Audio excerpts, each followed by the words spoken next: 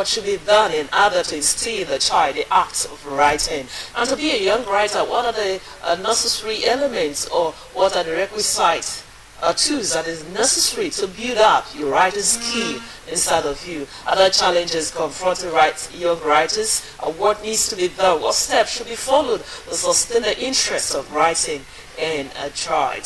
We've got our guest right here in the studio is Emmanuel Uzochukwu, aka King of Public Speaking. Is also a business consultant and founder of Global Influencer Network Africa. Good morning. Thanks for joining us on today. Thank you for having me. Okay, quickly, let's start from this way. Writing, is it inborn or it can be acquired? All right. Talking about writing, it can be in both ways. Okay. Right? It can be inborn and you can actually acquire it. Okay. Right? Because I believe that you can actually do anything. I was listening to one celebrity last night and she was like, I can do anything, you know. So talking about writing as an inborn skill, every child has something inside of them. Okay. Right? So first we have to look at, okay, this child is he really interested in writing?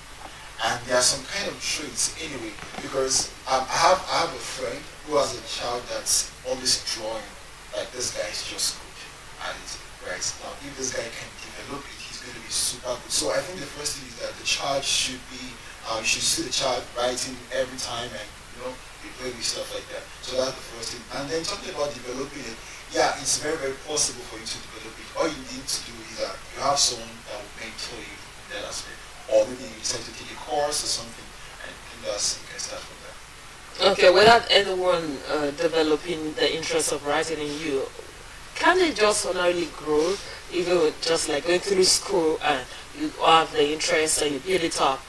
Yeah, you can actually build it up, but I don't think it's something you can do all alone. Okay. Because there's something we call talent. Right, talent is something you're naturally good at. Like, okay, for example, I'm good at public speaking. But the fact that I'm good at public speaking does not mean it's just okay. Right? I define there are 6 levels of capacity. Right? And the least level is talent. Okay. There's some people that say I'm a talent to profit coach. And I'm like, what? You are making this person to operate at the lowest level. Right? Now, the next level after talent is called skill. Skill is when you've actually taken a course, right, to refine your talent. Okay. So we say that skill is talent that went to school. Okay. Right? And then the next level is what we call competence. Now you're taking a course. Now talking about taking a course, it's not necessarily have to be you going to university and stuff like that. Right? You can pay for a coaching program, you can attend webinars and all of that. And then so competence is you taking what you've learned, right? Shaping your skill. So the next and level. then you practicing it. Right, not practice over time. There are some people who take courses, acquire some skills, they don't practice. It's just dormant, right? And then you now move to the next level, which is what we call the expertise. That's why anything you want to do, I'll advise you to start from that very level. Expertise is your competence plus positive result. Okay. Like you've practiced over time, and now you're not getting positive result, whether it's for yourself or for clients or for other people. Right, so I think writing is a skill that can be developed. So you develop to the level of expertise, then you can actually let the world know what you do. Then you can now move to authority, writing books, and then move to institution. Now, at the level of institution, you don't have to. Now, authority is you're not being recognized and rewarded. You're winning awards and calling for certain engagements, come and lecture and all of that stuff. Then institution is where you go to a point where you don't bother about competition. In fact, the competition should bother about you, right? You're so good that you cannot be ignored. Right? So yeah. Yeah, the word best. Okay, you just made mention of the levels that should be attained.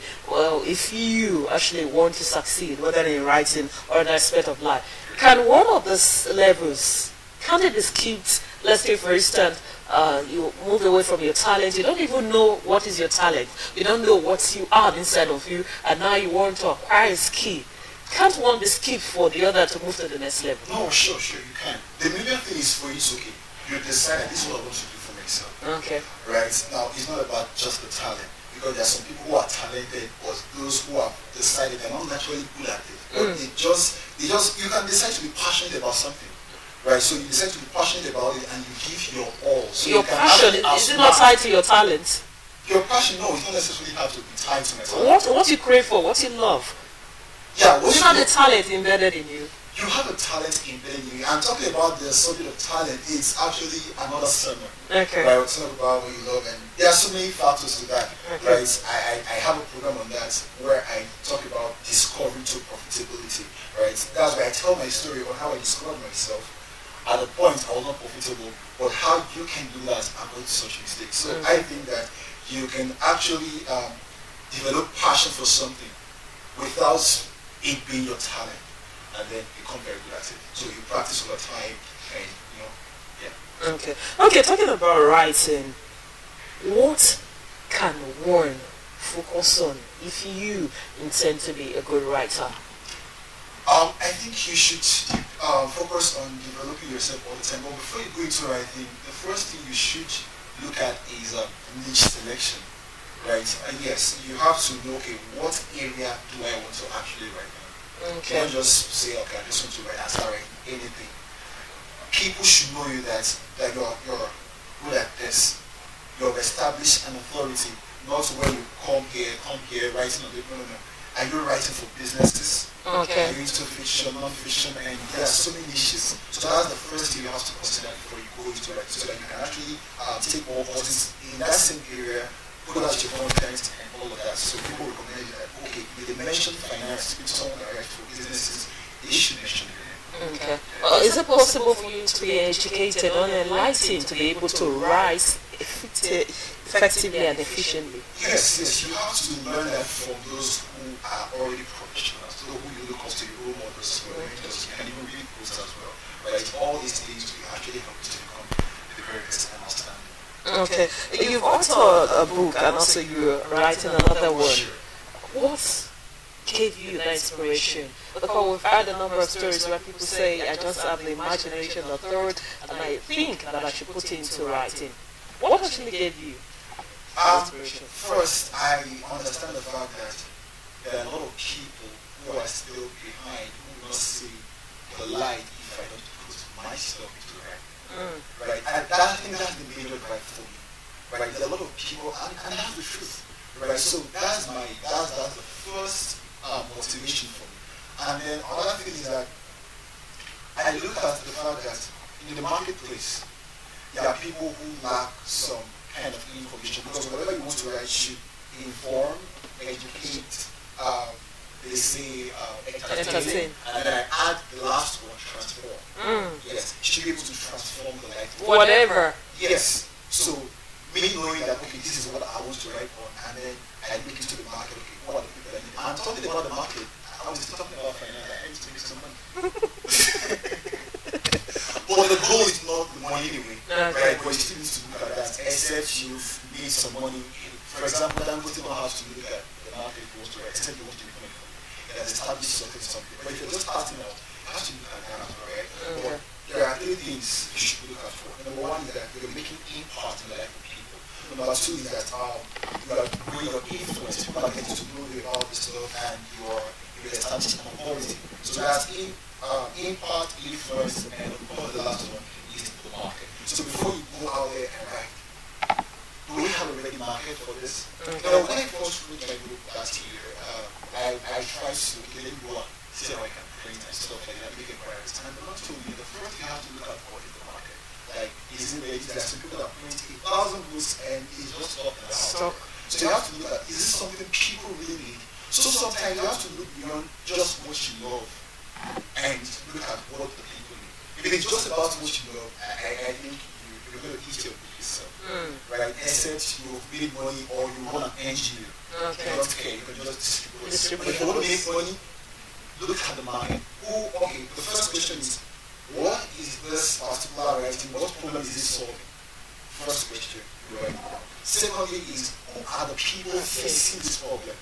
They write it down. Are they kids, teenagers, adults, working class, just write it down. And the next is, where can I find them? How do I reach out to them? And then if your statistic is okay, you can go ahead and face it.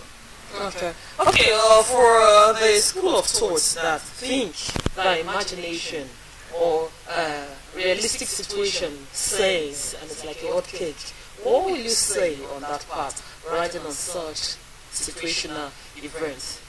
You're talking about imagination. Yes. It's actually a very, very, very interesting one. We imagine different things, but then you, after your imagination, you look at people and then you ask yourself, okay, what's up with this? Is it just because there's something you just imagine and you're not going to be comfortable, you're not going to take it part and all that stuff. So that is something you still have to consider when you want to write what's in your head. Okay. Yeah. Are there challenges when writing a book? You've been there. How was it like? Okay. The challenges, Yeah, there are challenges. distractions, difficulties. I think there's something we call the writer's block. The Okay. writer's block, okay, you know what block is, right? Blocking your way and stuff like that. Now, the writer's block is, okay, you're writing and you go to a point where you're empty. You don't know Nothing there. Nothing there. No, what is the next step to take? I think to actually remove that block from your way, the first thing or the major thing that I'm doing right now, which is working for me, is to have an outline, right? Because I teach people today on how to write a book in 7 days. And most of my students How possible could that be? Anyway, if I want to write it in 4 hours, I can do that. Anyway, I promised. But the thing is, you need to have an outline. Are you talking about like 5 pages of book? What? Like, even if it's 100 pages, when I'm so confident at something, like I can do anything, right? But the thing is, I've come up with a strategy that can help you to write a book in 7 days. And most of my students have this year books in 4 days. Now, the thing is, before you start, that's where I tell people that I finish a book before I start writing. I have not even penned nothing down, but I have finished everything. You conceptualize it and you Yes. write it. Have an outline. Okay. What is the title of your book?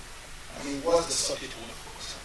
Right? The next thing is, okay, what are the subtitles? What are the things that you need to pay from the beginning to the end? It's simple. Introduction. Before you finish your done, I just gave you a premium. That is that. So, and then, another challenge is talking about if you want to sell, right? Those days when I used to think, well, I'm too printed. God, the man told me the amount I was to print 1,000 copies. I'm like, God.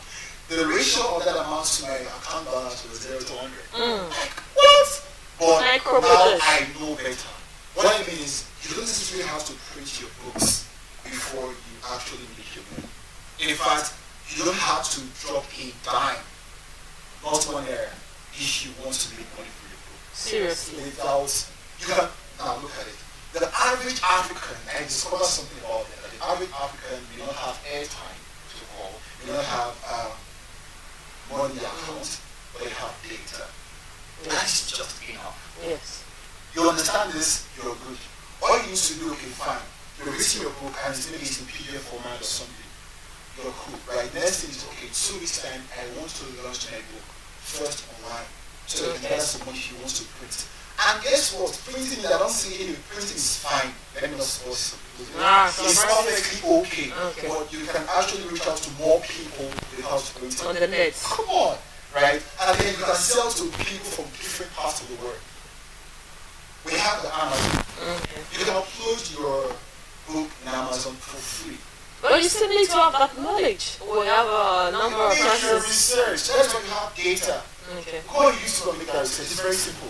Right now, before we talk about the Amazon, I'm talking about you launching by yourself. Now, okay, there is an application called Canva, right? This application needs to design some kind of stuff. You see some templates there for flyers. All you need to do is just to edit. You don't need to become a professional graphic designer. Canva. Yes, Canva app. It's a free app, so go ahead and use it. I think I'll get that from you. Okay, talking about encouraging young writers, I've come across a number of young stars having the flair to write. How easily will it be for them? And how can the society and those that have written books, how can they be a source of inspiration to these young writers? Now, what you're writing about, you're talking about how the society can actually help them, right? Yes. I think your content should be top notch. It should be there. I got a book, I don't know how I came across that book, and everything in that book is just quotes. But, I mean, what am I using that for? Everything from page 1 to the... So I can't see that I'm encouraging, I want to give an award, I want to encourage to come and I want to give some... No. You're just telling me I can get quoted anywhere. Okay. So the content of what you're writing, that's why whatever you're writing, you should try and make sure that you're be exceptional in your writing. Right? When you do that, you're going to be recognized. For example, I won an award for my first book. Okay. That is because the content was top. What was the title? How to create the future of your dreams. Future of your dreams. So I moved from the discovery that book to profitability. Okay. Right? And then I used to story and all that, my story and stuff like that. So I think your content should be of quality. You should just, there should be something unique about your writing, about your, for example, I speak and like, oh, this guy's so cool. I just want to, and apart from that, I also read too. Okay, yes, about going there. Reading is part of it. Oh, we are going there, right? You can continue. So reading is part of it.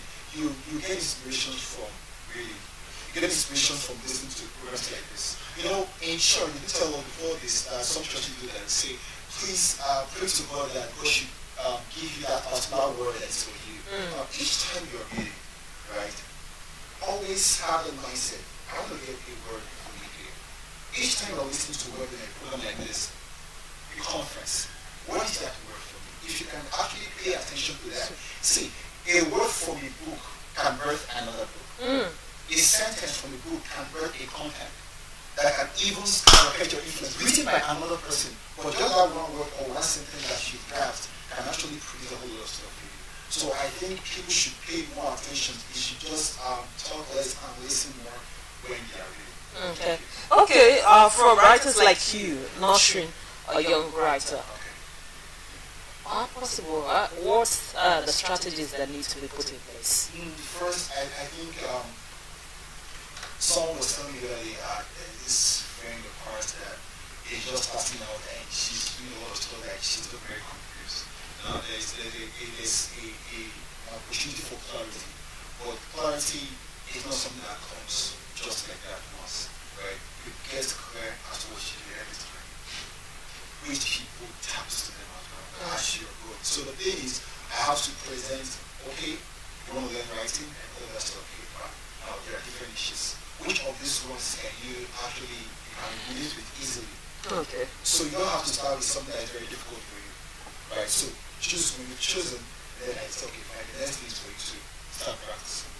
Then I give you some strategies that can help you to practice it. You have to be consistent as well, right? Because even the best of the best, they practice. And I tell people that when I teach people on public speaking, I tell them, you should practice whenever you want to go, before you go to sleep. Like, yeah, practice all the time. Because the practice, they say, makes what? Perfect.